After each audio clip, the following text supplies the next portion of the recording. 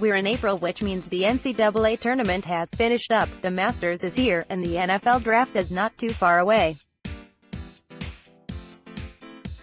This also means that the NFL schedule should be coming out soon, and we've reached a significant hurdle in that process.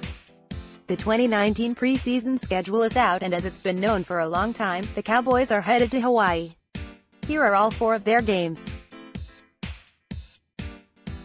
Week 1, at San Francisco 49ers, August 8 through 12. Week 2, at Los Angeles Rams, Saturday, August 17 at 10 p.m. Eastern Time in Honolulu. Week 3, Houston Texans, August 22 through 25. Week 4, Tampa Bay Buccaneers, August 29 through 30th.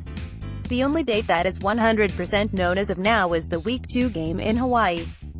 The NFL will announce the rest soon enough, and you can bet your bottom dollar that the regular season schedule will follow soon, too.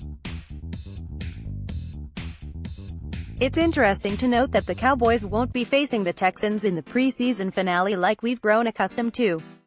They'll actually be playing them in the all-important dress rehearsal, in the exhibition period's penultimate contest.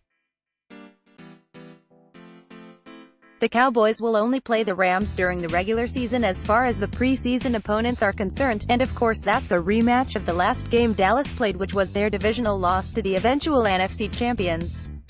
It's not shocking either that the first 2 contests would be on the West Coast, Hawaii, considering the Cowboys hold training camp in Oxnard, California.